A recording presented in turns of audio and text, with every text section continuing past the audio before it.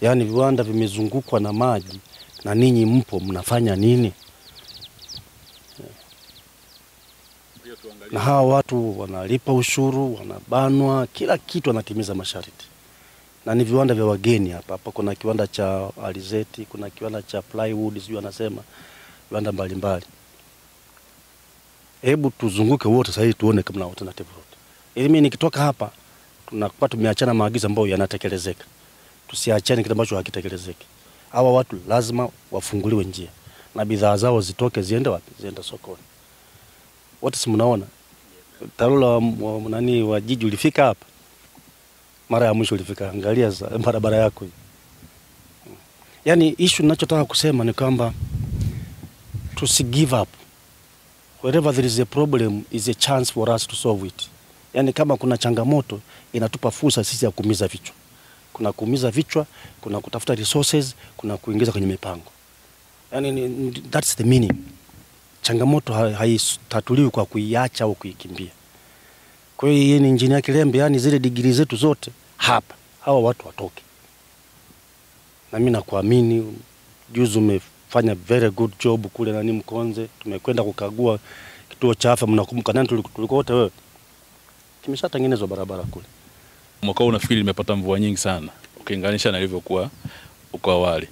Kwa hiyo tunachoangalia ni kutafuta alternative route ya kupita kule juu. Kule itakuwa more safe kutafuta alternative route, sio hapa.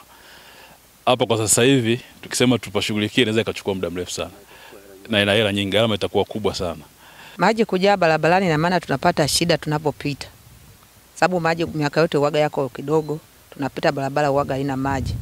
Lakini kwa mwaka huu kutokana na mvua imekuwa kubwa, ndio maana maji yamekuwa mengi. Mazao kwa kweli ni mbaya.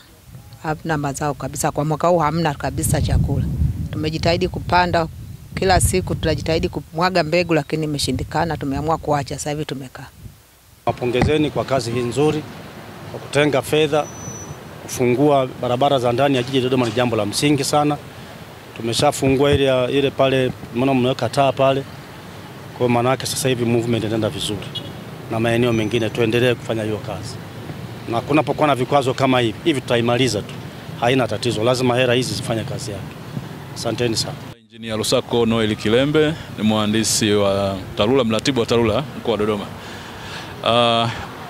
Kimsingi tumekwisha kubaliana kama maelekezo ya mkuu wa mkoa ambao ameshatoa, tutakaa na wataalamu wenzetu wa jiji pamoja na wataalamu pia wa mipango miji, kwa maana watu wa mipango miji tuweze kupata suluhisho la kudumu, kupata njia mbadala kuweza kuhakikisha kwamba barabara hiyo inapitika kama alivyoagiza mkuu wa mkoa. Lakini pia changamoto zingine kama za hapa mjini kama alivyotoa maelekezo mheshimiwa mkuu wa mkoa, kesho tutakutana kikao pamoja na wataalamu wengine kwa maana TANROADS, TARURA pamoja na mipango miji tuweze kutatua hii changamoto ambayo tayari ameshatoa maelekezo mkuu wa mkoa. Nafikiri kila kitu mkuu wa mkoa ameshazungumza.